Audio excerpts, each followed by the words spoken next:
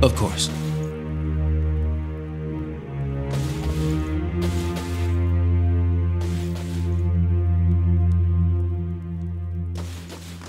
Hey.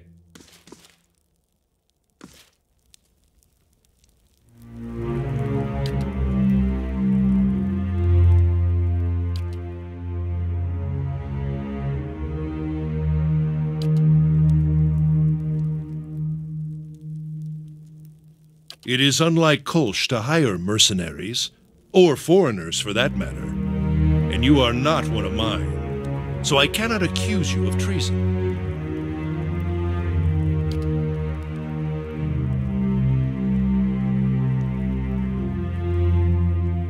What has my cousin promised you? Some grand reward? If he had any resources to his name, he would not covet mine. And if he had any honor in him, he would not have tried this here, now, when I have lost so much. Stop me from saving Gilded Vale, from doing what I must to see this curse lifted and our children restored. What purpose is there in that? No, you come to put a weaker man upon the throne for no reason but that he clamors for it and claim it just. You are a pawn in Kolsch's designs, and he has kept his motivations from you for a reason.